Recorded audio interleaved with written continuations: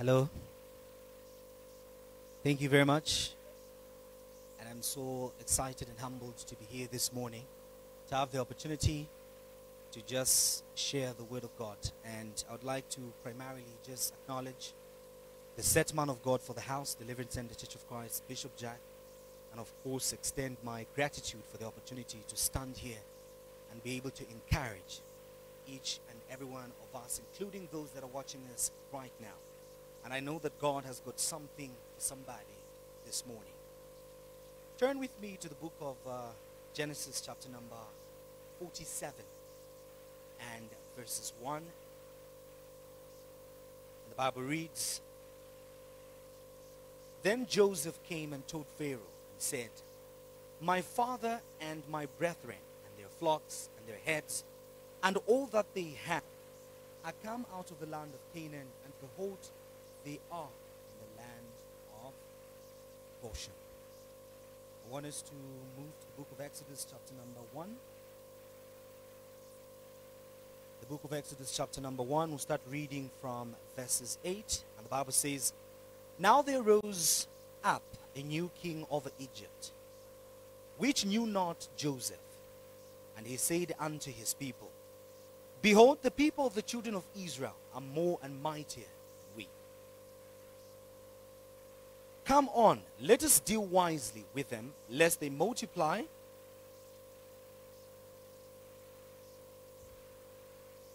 Okay, I lost it there for a bit. Yeah. So it says, Now there rose up a new king in Egypt, which knew not Joseph. And he said unto his people, Behold, the people of the children of Israel are more and mightier than we. Come on, let us deal with them wisely. The word there is, let us deal with them wisely. And then it continues to say, And it came to pass that when there falleth out of any war, they join also unto our enemies and fight against us, and also get them up out of the land. Therefore they did set over them taskmasters, and afflict them with their burdens. And they built for Pharaoh treasure cities, Pithom and Ramesses. But the more they afflicted them, the more they multiplied and grew. The more they afflicted them, the more they multiplied and grew. And they were grieved because of the children of Israel. I want us to go over now to the book of Acts chapter number 7. The book of Acts chapter number 7.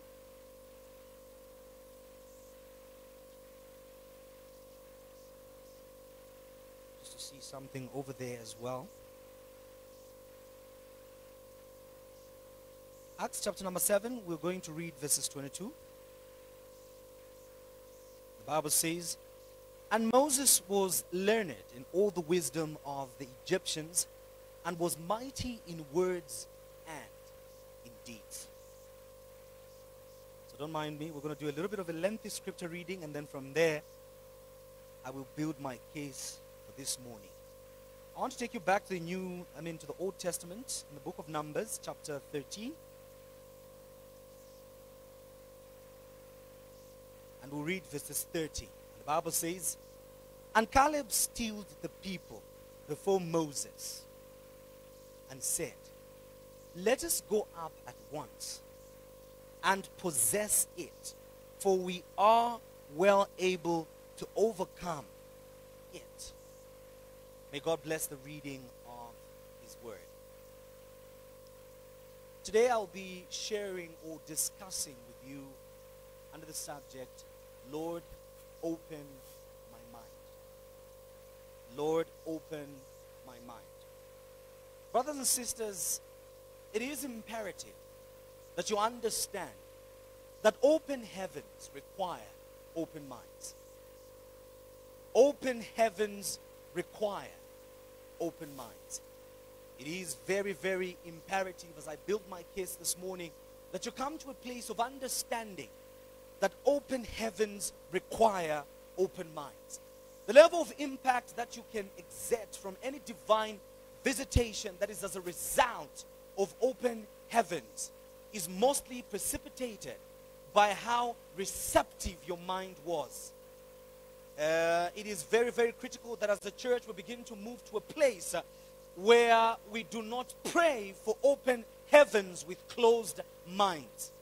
The church has been in a place where its influence has been limited because we have had the privilege to experience open heaven, but our minds were not open to be able to grasp the revelation that can change. The influence of the church greatly depends on how receptive the mind is in the season of open heavens. I know that right now the world is going through quite a significant turmoil that has been necessitated by the coronavirus. But during this particular period, there is an open heaven. And if you understand and if you'll agree with me, those of you that have, smartphones or have access to social media, you will know that we are each and every day, every second, every minute bombarded with information, conspiracy theories, and data that will just confuse and put you in a place of fear, and you begin to question everything. You begin to question your faith at the end of the day. It is because the devil's agenda in this particular season is to make sure that your mind is in a state or in a place where it does not correspond with the open heaven. Ladies and gentlemen, you can be in an environment, but if your mind is not in the right place, chances are that you may fail to maximize opportunities in that particular environment. Lord, open my mind. Even where piety is concerned, you have to understand that if you love God, you don't just love God with your heart, with your mind, with your soul. You also have to love God with your mind. Lord, open my mind. Jesus one day was tested by the Sadducees and the religious leaders who were experts at the law. They approached him and began to ask him questions. Their aim was to test his intellectual prowess where legal matters were concerned from a perspective of religion. And they asked Jesus and said, "What is the greatest commandment?" And Jesus responded and said, "Love the Lord thy God with all your heart, with your soul, and with your mind." Ladies and gentlemen, you can love God with your heart. You can love God with your soul. But if you don't love God with your mind, it will be very difficult for you to manifest and reflect his nature.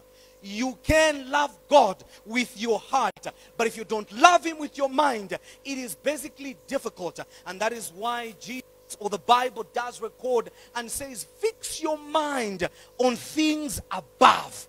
It is very, very important that for spirituality to yield results, for you to begin to manifest the nature of Christ in your life, there is need for you to be able to fix your mind on things above.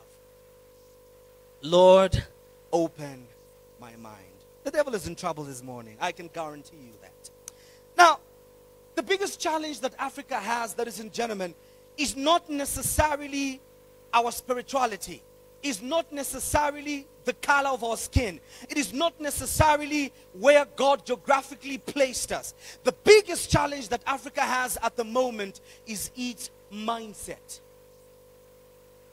I want you to understand that Africa has continued to be a laggard continent, not because we don't have what it takes. Our mind is not in the right place. If we can get our minds in the right place as a continent, things would be different. I want you to understand that despite being an epicenter of spirituality in the Pentecostal movement, Africa still remains the poorest continent. It is because our mind is not in the right place. Allow me to submit to somebody this morning that with great endowments such as the gold, the oil, the copper, and you can name it, that we have as a continent, that particular endowment requires or demands great mental responsibility. Is somebody with me in the house?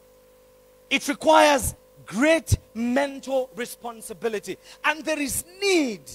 This is what you see. We are living under open heaven, as a continent. But because our mind is not in the right place, decisions that can change the trajectory of our economic development, of our socio-economic landscape, cannot be made. Lord, open my mind. Bible study number 1. In the book of Genesis chapter number 47 and verses 1, the Bible introduces to us a time when the Israelites strategically occupies a place called Goshen. Now I want you to understand that Joseph was in a position where he could have negotiated with Pharaoh to place or allow the Israelites to settle at any other different place in Egypt.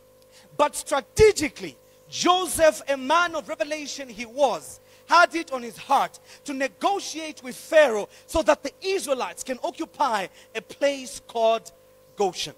Now you have to understand that in those particular days or around that time, Goshen was not really much that of a place that was paid attention to. It was not a very politically significant place for the nation of Egypt, which, by the way, was the epicenter of a civilization, industrial renaissance, architectural renaissance. Ramesses and Pithom were cities at this particular juncture that were attracting the attention of the world, of antiquity. So this particular place did not bear any political significance to the Pharaoh. It did not bear any importance, economic value or whatsoever, because Egypt had all it needed in the other important and bigger cities. So when Joseph was negotiating with Pharaoh, he asked that the Israelites could be allowed to settle in that particular place. And I want you to understand that that particular Goshen was not only a place where Israelites occupied, there were also other people that were allowed to be able to stay in Goshen. Now, Goshen means approaching or drawing near. Goshen means approaching or drawing near. It also means a place of plenty or comfort. So as Joseph was negotiating for the Israelites to settle in Goshen, he was taking them to a place where something on the agenda of God would be approaching, where something on the agenda of God would be drawing near, a place where they will enjoy plenty and comfort. So it's not a place where you enjoy success only, but in Goshen, success comes with comfort. And I want you to understand that in verses 8 of Exodus chapter number 1, something changes. The geopolitics in the nation of Israel begin to change. And the new Pharaoh ascends to the throne. And as he gets to the throne, the Bible says he knew nothing about Joseph, about the cordial relationship that this Hebrew man had formed with the house of Pharaoh, about any agreement or whatsoever, about any covenant that was made between the house of Pharaoh and this particular nation. He did not care. He knew nothing about it, and he came to power. And the Bible says that this particular man realized and said, we have to deal with the Israelites wisely. This Pharaoh must have been a very critical thinker. Lord, open my mind. This Pharaoh must have been a very wise man who appreciated the art of mental engagement. So he comes to power and automatically begins to make some moves, and he says, look, we cannot allow these people. They live in a place where they're prospering, where they're multiplying, where they don't have a problem, where barrenness does not exist, where poverty is not there. Their harvest is good year in, season out. So we need to do something about these particular people. Now, as a wise man he devised a strategy. He devised a strategy that he would implement, which would change the minds of Israel to a system of slavery. Lord, open my mind. He devised a system that changed the nation of Israel to slavery. Now I want you to understand that these were people who were living under a promise. These were people that knew that they had a great destiny. These are people that believed in the promise of God for their life. They knew that Israel was, Egypt was but a temporal place for them. They knew that God was taking them somewhere. They knew that they had a future. They knew that whatever was happening at the moment in their lives was but temporal. But on this particular juncture, Pharaoh realizes that the only way to subjugate a man is to control his mind. And he comes up with a system of slavery and begins to implement it on the Israelites. And this particular system does, gets grip on the minds of the Hebrews. And ladies and gentlemen, this idea of slavery was so ingrained on the minds of the Israelites that they could not realize that they lived in a place that should have reminded them of the promise of God in their lives. They lived in a place that was speaking directly to what God was about to do in their lives. But the system that held their minds made sure that they could not realize that they were in a place that was announcing their miracle. I don't know right now, but the picture is now coming in the room. I don't know if somebody's feeling it right now, but the preacher is now entering the room. I want you to understand that if there's a place where the devil wants to keep you, it is a place that, where the revelation that God has for your life is kept hidden. If there's a place where the enemy wants to focus your mind, it is a place that keeps the promises of God hidden on your life. And Pharaoh understood that it doesn't matter the revelation that the Israelites had. It never mattered the promise that was on their lives. If only he could change their minds. He has overcome. I don't know about somebody, but I want to rebuke under this anointing every mental chain, every mental shackle that the enemy has placed over your life. I break it right now in the mighty name of Jesus. It doesn't matter where you are. I don't know about somebody, but I want you to understand that you can be in a place that is so bad, and yet the bad in that place is meant to announce your miracle. You can be in a place that is so terrible, and yet the terribleness of that particular place is meant to announce your miracle. Ladies and gentlemen, the greatest tragedy that can happen to a man, Christian or non-Christian, is to be in a place, is to be in a situation, is to be or go through something and not understand the purpose and the place where, that situation you're going through has for your life. The greatest tragedy that can happen to anybody is not to understand why something is happening to you and why it is happening to you where you are at that particular stage in your life. Lord, open my mind. The Israelites were so beaten up, ladies and gentlemen, that they forgot that God was preparing them for something big, that they began to lose hope, that there is no destiny, that probably Canaan was but a fable. I mean, generations of slavery passed, and if you ask the older Israelites, because these were stories that were passed from generations to generations, and I believe when they were busy, making bricks and doing the manual work in Egypt, they would even joke about the stories that their forefathers told them about a place called Canaan. They would even say, wow, I'm sure our parents or our forefathers must have come up with the story to make sure that as we continue being slaves, we comfort our hearts in Egypt. But my brothers and my sisters, these people did not understand that in the midst of slavery, in the midst of a harsh system, in the midst of a very difficult time, the place where they stayed was announcing their miracle. I don't know if somebody's catching me right now, but I want you to understand that God is bringing you to a place where you understand that the bad place where you are is but a place that is announcing the good that is about to come in your life. I don't know if I'm communicating with somebody, but that very bad place of disappointment where the enemy has put you right now is but a place that is only there to announce your appointment. That place of delay where the enemy has placed you, and somebody who's feeling stagnant right now, like things are not moving in your life, like stuff is not happening in your life. I want you to understand that that place is only there to announce something bigger. Lord, open my mind. I don't know about somebody, but God needs to open your mind for you to begin to see that where you are is not who you are. Somebody missed that one. I don't know if somebody is flowing with me right now. Where you are is not who you are. You may be in a place where you're broke, but that doesn't mean broke is who you are. You may be in a place where you don't have hope for the future, but that doesn't mean there's no hope for you, because the Bible says, I know the plans that I have for you. Plans to prosper you. Plans to make you big. Plans to give you a great destiny. And that is what God is communicating to somebody right now. They were in a system that, ladies and gentlemen, began to make them doubt their identity in God. They operated under a system. You see, the system broke their spirits so much that they began to doubt, so much that they could not even believe nothing about what God revealed to their forefather Jacob.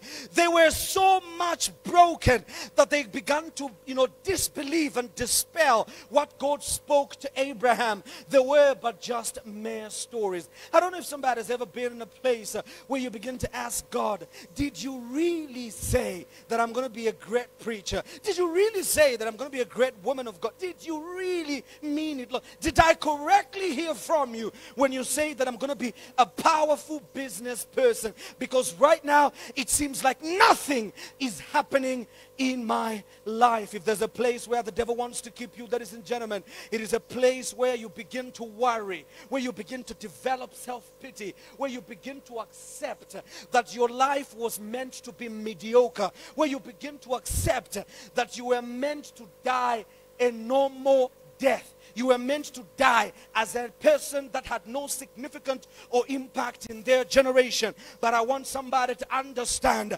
that that devil is a liar, because God has got something for you. His plans for your life never change. What he said he will do, he will do. And I want you to understand that every situation that the devil throws in your life is saying something. You just need God to open your mind to begin to catch that particular revelation. I don't know if I'm communicating to somebody. Whatever situation that the devil throws you in, whatever bullet that the devil shoots at your destiny, is an announcer of something that God is doing or going to do in your life.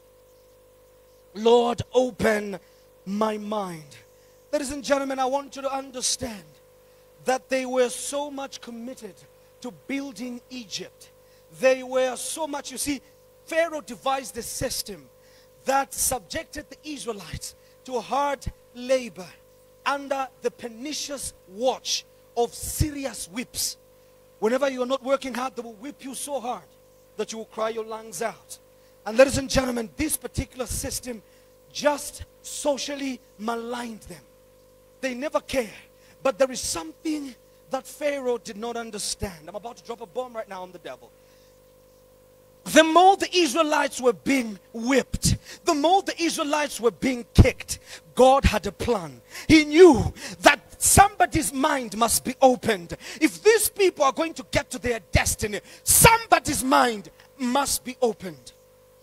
For every Israelite that was being whipped, God was raising a Moses in the palace.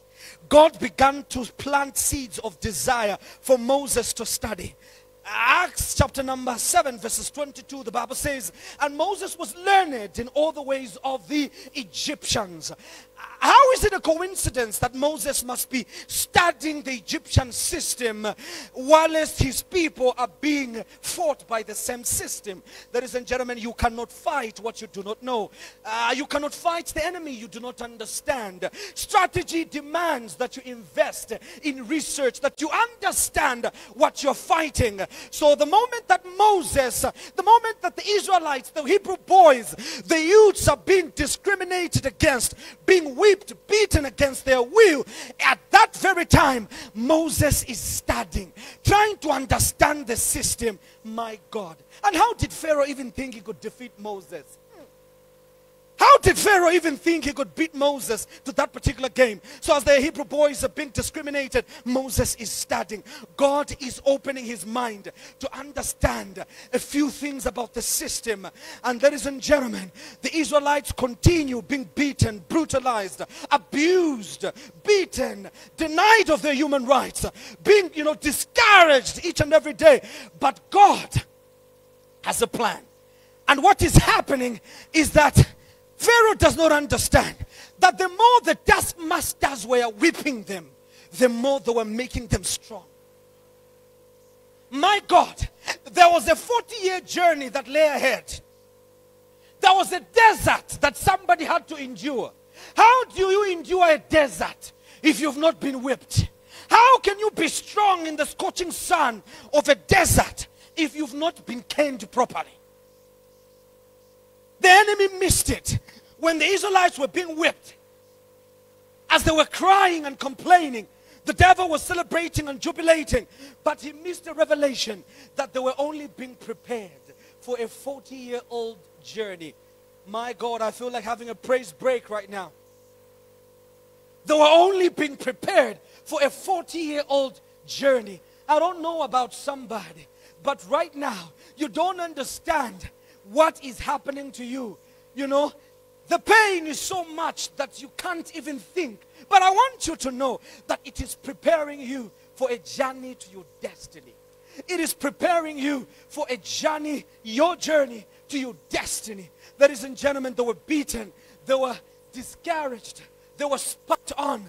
All these things were done against them. But Pharaoh had no idea that these people, you see, they were in a place where their minds became weak. It gave up to the system of slavery. It accepted the status quo. Their spirits were crushed. So, if you take these people in the desert, they'll give up. If you take these people, when they reach the Red Sea, they'll just drown themselves because they've given up. So what do? You use a whip. I don't know how hard the devil is whipping you right now, but I want you to understand that that whip is only preparing you for God's blessing. That whip is only preparing you for the anointing that God is about to release on your life. That whip is only preparing you for double grace. That whip is only preparing you for your promotion. Some of you right now, even at the place of your work, there's a whip that is so much hitting you hard that you know, you can't understand why your supervisors treat you the way they treat you. It's like you can't be accepted in certain specs or corners of your work. But I want you to understand that that whip is but preparing you for something great. Let's now get to this interesting gentleman by the name of Caleb. Now the Israelites, ladies and gentlemen, fast forward, leave Egypt and reach now at a place where they could see their future but can't get there. I don't know if somebody has ever been in a place like that, but I can tell you, as when son, I've been there, and there is nothing so painful, there is nothing so hurting, there is nothing so discouraging, there is nothing, ladies and gentlemen, so unbearable than being in a place where you can see your destiny but you can't get there. Where you can smell your miracle, but you can't have it. Where you can see the money, but zikupita. Where you can see opportunity, but you don't have the piece of the cake. I don't know if somebody has ever been there. Where others are getting married, but you were no boyfriend. Ladies and gentlemen, I've been there. That's why I know what. It's not easy. Timasifunsa naisi. Nangaine. When, God? When is it ever going? When is this door going to open in my life? When is this blessing going to come a reality? I don't know if somebody's ever been there. Where you're asking yourself, I did everything that was expected of me. I went to school. I concentrated. I never went to no club. I studied. But I have no job. I drop applications like a madman. Nobody ever calls me back. God, what is happening?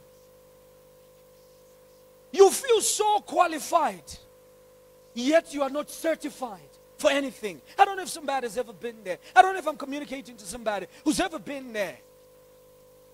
You know the promises of God on your life. You believe in your heart that God never lied. You can feel that it's going to happen any day, but it's not happening. I don't know if somebody ever been there. This is where the Israelites, ladies and gentlemen, at this particular season of their life, where they were at a place where they could see, where they could smell the milk, where they could literally taste the honey. But ladies and gentlemen, they couldn't get to the place. They could see, they had plans. I'm sure some parents would wake up and look at Canaan and be like, my mansion is going to be located over there. I'm going to build an upstairs over there. There is my garage. There is my driveway. There is my study room, my prayer room, my living room. I'm going to mount my plasma right. They had all the, but they were not able to get there. And you know what that does to you? If you are not very careful, it puts you in a place where you begin to doubt God. And that is what started happening in the nation of Israel. The people started, thank you very much. The people started, I only have 5 minutes. The people started complaining against Moses. They started telling Moses, you know what, I think this is a lie. How come we can't just have it easy when others are having it easy? How come we have to fight for us to get what we want? Because right there stood a very peculiar race, and those were the Anakites. These were giants. These were people whose physical stature itself was enough a defeat. In other words, you didn't have to fight an Anakite. Seeing one is already enough slap to make you give up. Because these guys were ridiculously huge. They were big. They had the muscles. These are the guys that you see on social media nowadays doing the trainings, you know, parading their muscles, showing their abs. They were like me with a six-pack. These were the Anakites. Don't argue. These were the Anakites, ladies and gentlemen. They had all the muscles. They had everything. And the Israelites looked at themselves. They had, hey, by the way, the Bible says that their shoes did not wear out in the desert. Some of them were wearing 40-year-old shoes. And then they were thinking, can these shoes honestly fight the Anakites? They were using the same weapons that they had for 40 years. They realized that it's not possible to defeat these particular people. And Moses, when he reached there as a leader, and Bishop will agree with me that this is the most difficult place to be as a leader. Governing people that are at this particular place in their lives is not easy, ladies and gentlemen. I want you to understand that we're supposed to pray and give credit to our pastors, because it's not easy. Imagine the frustration that they have to have. These are the people who are responsible to lead us to Canaan, but you can't get there. So when you're angry at God, you are also angry at them. Imagine the pain that they feel. And at this particular juncture, ladies and gentlemen, the Bible says that as the community began to tell themselves, we can't do this, we can't go up. I mean, that's it. Let's just, I don't know, let's just go back wherever we came from and settle somewhere. But Joshua, the Bible says, stilled the people and said, quiet everybody. I don't care what you're saying. I don't know, and I don't know. I am here under this anointing to silence that voice that has been telling you that you will only see Canaan but not have it. I silence that voice in Jesus' name. That voice that keeps telling you that COVID-19 will kill you. Silence it in the mighty name of Jesus. That voice that keeps telling you that yours will come after 30 years, I silence it in the mighty name of Jesus. So on that particular day, Caleb rose up under the Spirit. Now I want you to understand, ladies and gentlemen, that Caleb was a man whose mind was opened. In that very moment of discouraged despair, Moses tried all that he could. Moses, as a man who carried the staff, ladies and gentlemen, went and tried and hit the ground, but nothing happened. The Anakites were still standing. Moses tried and pointed the staff to the sun. The Anakites were still standing. Moses tried and performed all kinds of tricks. I'm sure he even taught it. Please, you once turned into a snake, turn into an elephant and kill these people. The staff could not turn into an elephant because that was not the purpose of God. And God, ladies and gentlemen, spoke to Moses and said, hey, Mo, you are approaching this thing in a very wrong way. This is not a battle of prayer. This is not a battle of miracles. You don't use the tricks that we used in the wilderness to defeat the Anakites. This is a battle of the mind. I don't know if somebody's tracking with me. At that very moment, ladies and gentlemen, the Bible says all nations had heard that the God was doing spectacular things for the nation of Israel, that he defeated all the enemies that came along the path of the Israelites. So the Anakites at that very moment were scared of the Israelites. But Israelites did not know that the enemy they feared was actually afraid of them, God opened my mind. And in that very moment, ladies and gentlemen, something hit Caleb in the spirit, and he stood up and said, everybody quiet. We are going to kill the Anakites. And for those of you that don't know, the name Caleb means raging with canine madness. So when he rose up, he was like, I am going to eat these giants for lunch. I don't know how big they are. I don't know how long it will take me, but I'm going to have them for my breakfast. If I can finish them, I will extend them to my lunch. If I don't kill them by lunch, I will have them for dinner. Caleb rose under a different spirit. Now this particular gentleman realized that he carried the gene of a wrestler. Somebody is not following me. Caleb carried the gene of a wrestler.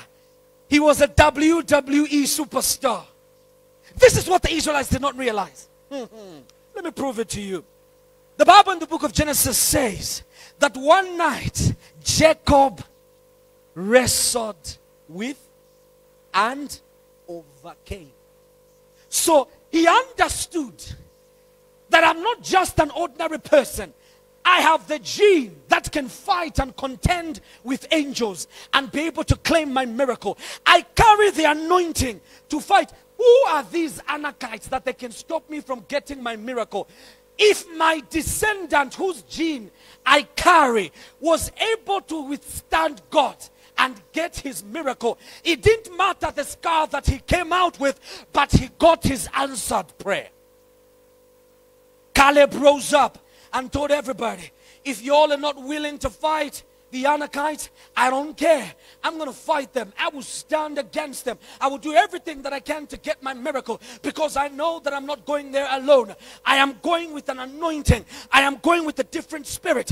I am going with the fire that my descendant Jacob used.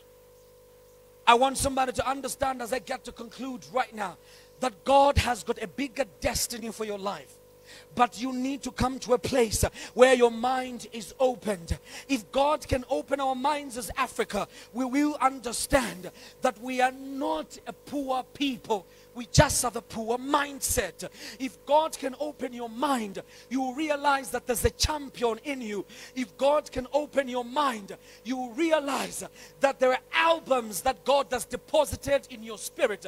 If God can open your mind, you will realize that there are sermons that will liberate nations that are hidden in your chest right now. If God can open your mind, you will realize that your mistakes have got no hold on your future. If God can open your mind, you will realize that there are open doors that are disguised even in places that don't look ready for you, that don't look right for you. May God open your mind. Is somebody with me in the house? May God open your mind. Until God opens our minds, we will not be ready for open heavens. I don't know where you're watching us right now, but I want you to start engaging the Spirit right now in the mighty name of Jesus, and begin to ask the Holy Ghost to open your mind, because you need an open mind. If at all the season of manifestation can become a reality in your life, you need an open mind. If at all breakthrough can become a reality in your life, you need an open mind. Some of you have been stuck at the same place for a long time, but God opened my mind. I don't want to be professionally at the same level for 15 years. That ain't Winsome. That ain't me. That ain't me. God opened my mind. I don't want to do the same thing over and over again. God opened my mind. I don't want to make the same mistake over and over again. God opened my mind. I don't want to fail at the same thing over and over again. God opened my mind. I don't want to keep doing the same thing over and over again. God opened my mind. Deliverance Center Church of Christ will not be the same. God opened our minds. My life would not be the same. God opened my mind. I will begin to trade on new territories. God opened my mind. I will begin to access new opportunities because God is opening my mind. In the mighty name of Jesus, I pray right now, Lord, that may you open our minds to understand.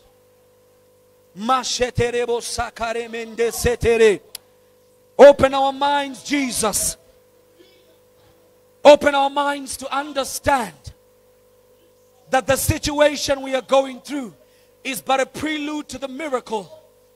That a situation moralizing and attacking our faith is but a step in the name of Jesus to my miracle. Lord, open our minds. We have prayed for open heavens for a long time, and indeed you opened the heavens, but our minds were not ready to download ideas that would change the trajectory of our families, to download ideas that will take us to new heights in our business. Oh Jesus, open my mind, Lord. Open my mind. Every time God had to orchestrate a deliverance, somebody's mind had to open. For slavery in Babylon to end, Daniel's mind had to open. I don't know if somebody's tracking with me. Those whose mind were open to the reality of Jesus being the Messiah in the time he appeared were able to experience the blessing firsthand of God in the flesh. But those whose minds were not open to the idea of Jesus being the Messiah missed out on the experience of God in the flesh. Lord, open my mind. Open my mind. The greatest blessing that can ever happen to this generation is for a cadre of young people, women, men, and old people to come to a place where our minds will be opened. Only then, Messiah Ekesherebo Santa, can we begin to realize the promises of God. In the mighty name of Jesus. Lord, I give you the praise and I give you the glory. Lord, this morning I'm not praying for no car. I'm not praying for no material blessing. I'm not praying for no money. I just need you to open my mind. Just open my mind, Jesus. Just open my mind. The Bible says that Solomon was the greatest, richest, and most wisest leader that ever lived. Why? Because you opened his mind. Open my mind, Jesus. That's my prayer, Lord, this morning. Just open my mind. Open my mind.